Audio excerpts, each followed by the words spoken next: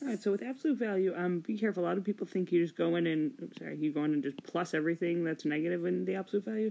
You don't do that. We perform all of our operations within this absolute value, and even with the negatives, and if that number happens to be, the final number happens to be negative, we make that positive.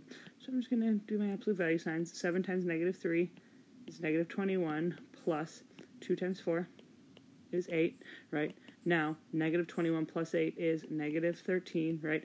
Now, because we have a final number in here, we make that positive, so this would be plus 13.